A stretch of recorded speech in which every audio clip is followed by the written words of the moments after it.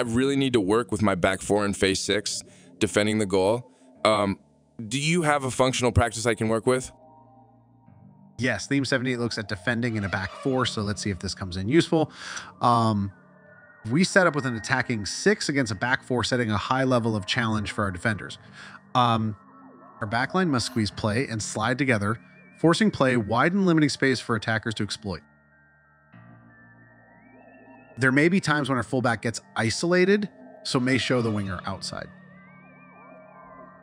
If their opponent is much quicker and has a magic wand across, they may need to show inside into teammates. Defenders must get ball side, goal side, to react to crosses in front and behind players they are marking, covering danger areas. Rotate players every few attacks to keep all engaged and to aid recovery between sets. Defenders must recognize when they can press on a bad touch or poor pass. Covering defenders must provide effective covering angles to stop passes in behind. How can I motivate my defenders when they win possession? We can progress the practice by introducing mini goals for defenders to attack into, forcing attackers to protect on the counter. This replicates game situations, with defenders providing effective support on the transition. This may also create gaps defenders may need to cover when overloaded if they do lose the ball in the counterattack.